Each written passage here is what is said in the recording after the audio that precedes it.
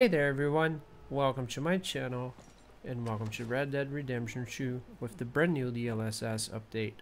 And today it's time for another 4K gameplay, this time recording at 30 FPS so it won't hurt the performance as much as it would at 60 as you know, the previous 4K benchmark was being recorded at 60 because I had hopes it would actually get anywhere near 60, which it doesn't really. So I decided to change the recording to 30 FPS, and guess what? We got 10 more frames under the same settings, surprisingly enough. I mean, not very surprisingly, because recording at 4K 60 is very demanding. But, so we're playing at 4K, 40 FPS, ultra settings, everything on ultra. DLSS is set on auto. So it's gonna dynamically change the settings as needed if, you know, there's a situation where there's a bunch of trees or lighting, something that really demands extra power, so it will, you know, upscale from a lower res and then dynamically change once it feels like, hey, we can actually, you know, bump this up a little bit more, improving the quality and consequently keeping the same frame rate. So that's why I went for auto instead, which from what I've been testing around, it seems to be the most logical setting for the 2070 for a very solid 4K experience. You're not going to be getting anywhere near 60, forget about 60 on ultra settings, but it's good enough. It's fully playable, honestly. Let's check the settings first and foremost, because, you know, it's the whole point of the video. You can see we have VSync on, we have stuff bumped up. See, DLSS is on auto, DX12, and everything on ultra highs, maxed out as far as it can go. Water physics, I didn't really bother with because we know it does affect performance way too much for little gain. But yeah, here we are in a hotel, just vibing.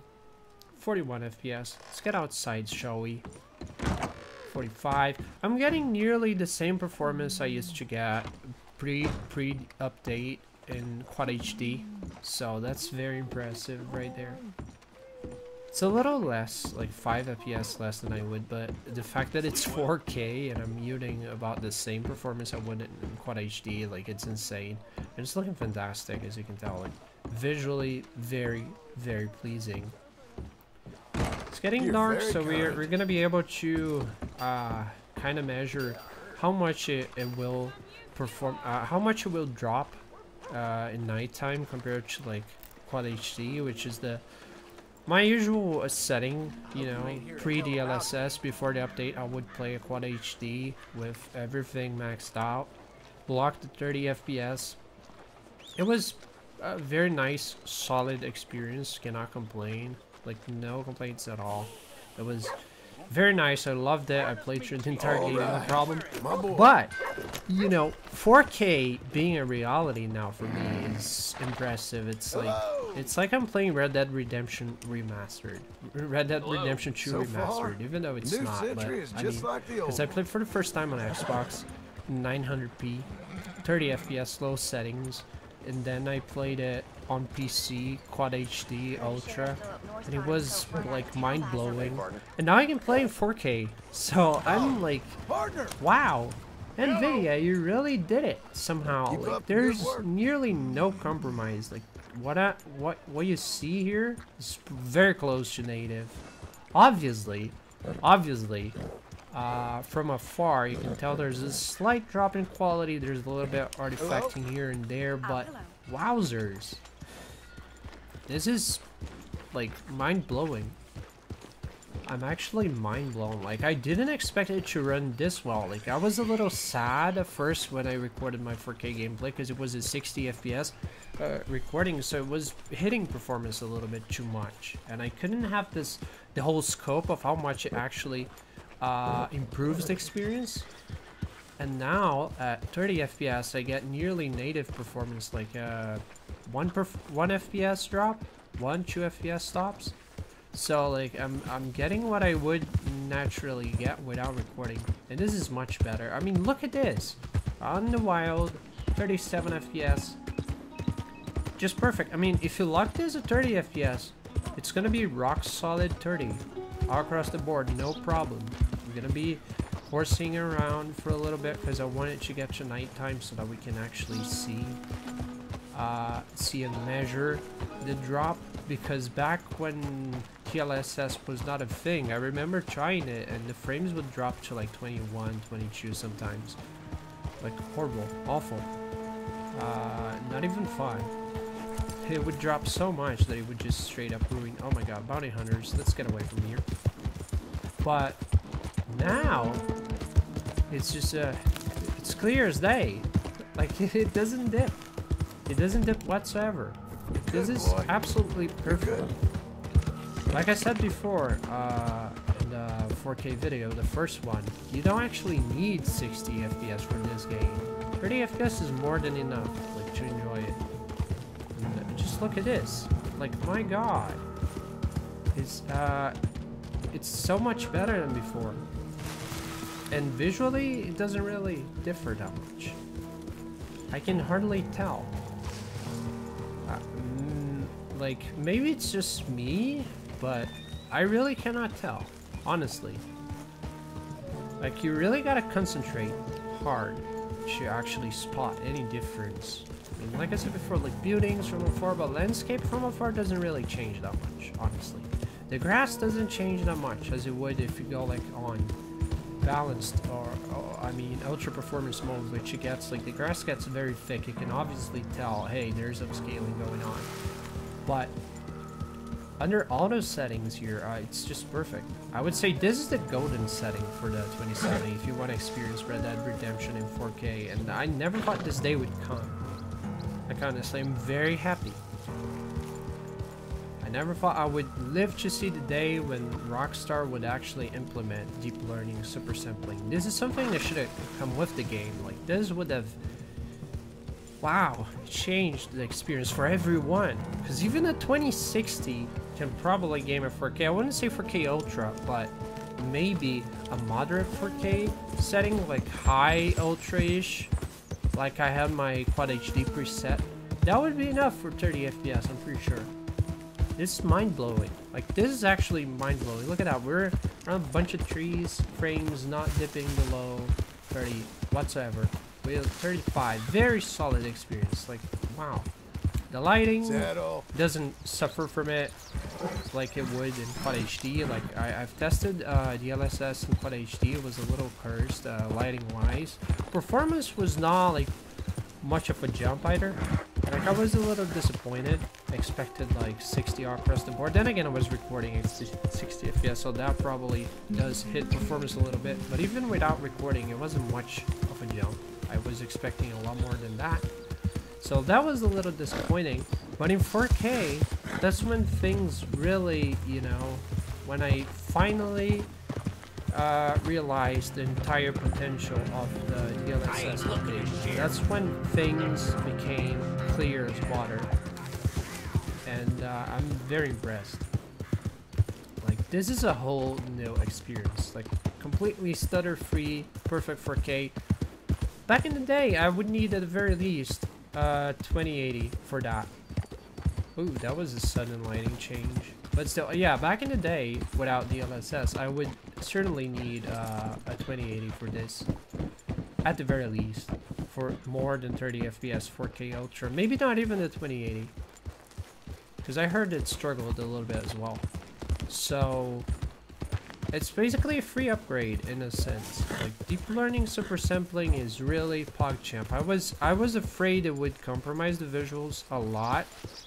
Because, as you know, like, in Cyberpunk, it does kind of hit the visuals. But then again, Cyberpunk's very demanding, so I could not even go any further than, like, Quad HD. So, and, like, the super sampling only gets, like, very, very useful at 4K. Like, 4K is the sweet spot for the DLSS. 4K and above, I would say even 8K would benefit from it, obviously. But, like, the sweet spot is definitely 4 or 8K. Where you can actually see, where you can actually benefit from it, because it's hard to tell the difference. It's really, really hard to tell. Once you're below 4K, it kind of gets easier, because things get, like, thicker, like the grass. Textures get a little, like, rough. You can really, you can really tell that it's not native. But in 4K, it becomes quite a challenge to spot. You really gotta have like a very, very tuned like eyesight to actually notice that kind of stuff.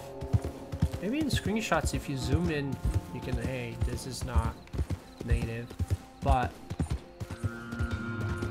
like bare eye, without paying much attention, it just doesn't look any different.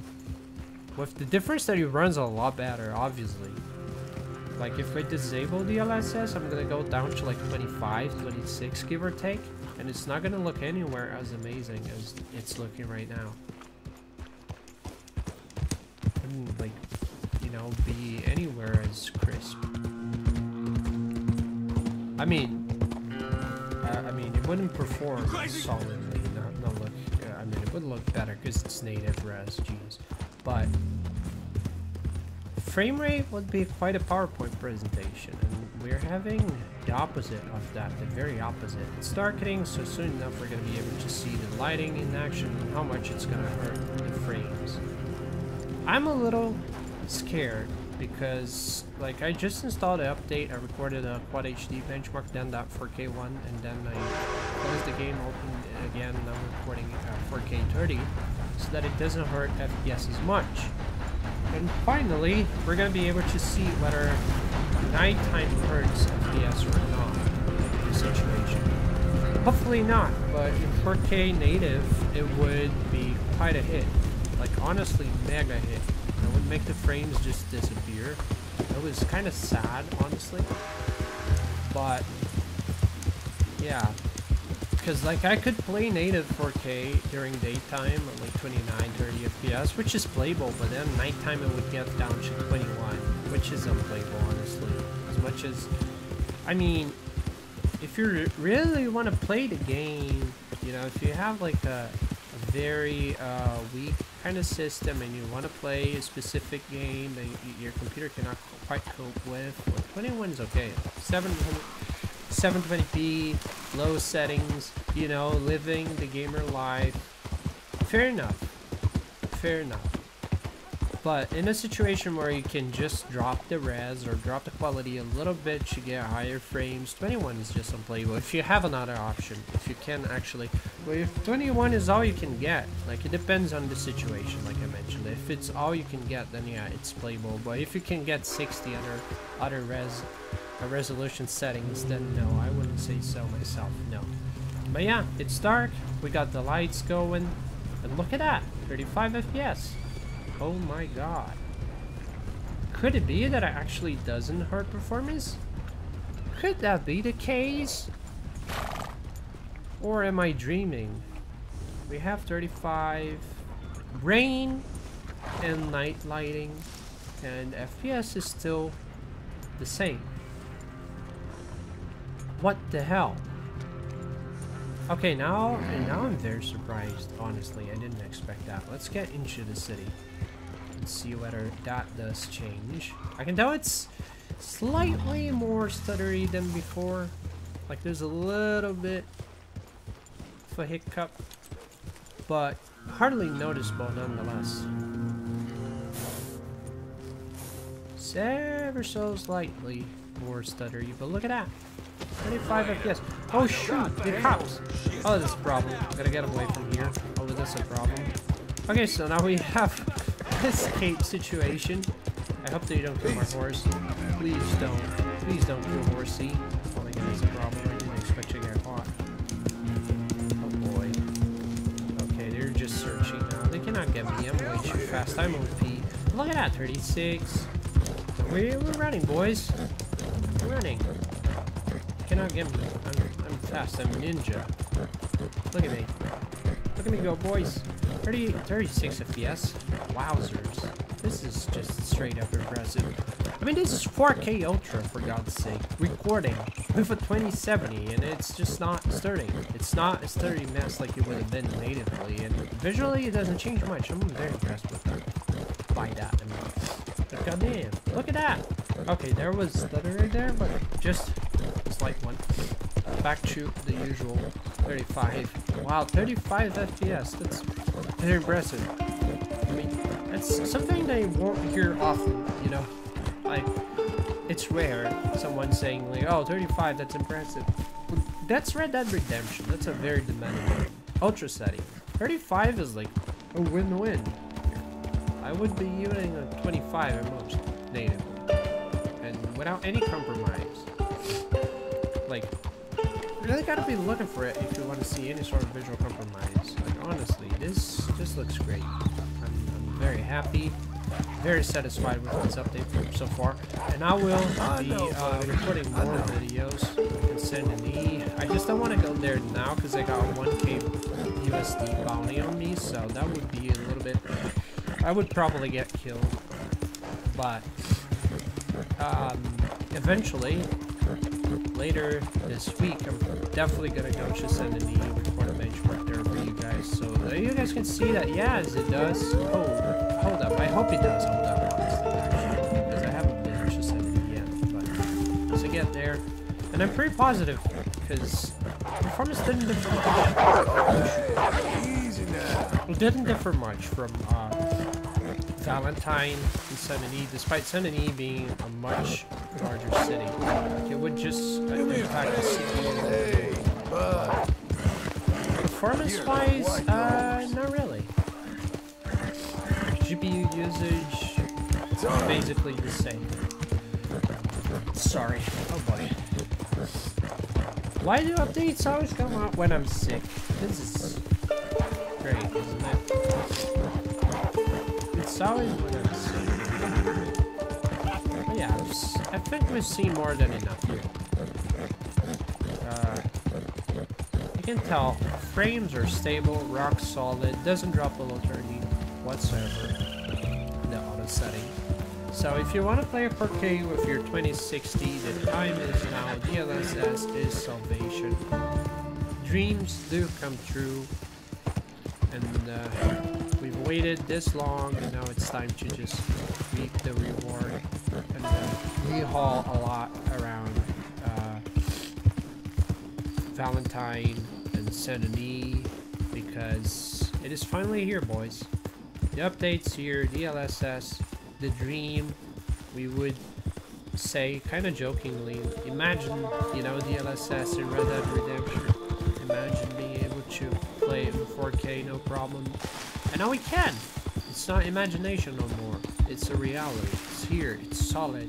It's concrete. And I'm very, very happy because it doesn't really take anything away from the visual experience it would provide natively. Like, wow, I'm speechless. Definitely gonna be making a lot more Red Dead Redemption content now. A couple gameplays, I guess, maybe without comments, just kind of walking around, shooting stuff. Who knows? Just for the sake of it, you know, because this game deserves praise. I mean, visually, very, very impressive. Look at that. Just look at that. 31. Okay, that was the lowest point so far, but yeah, it's just straight up impressive. All things considered. So I see you guys in the next one. Hope you guys enjoyed this short video. And keep on e-hauling, my cowboys. Adios.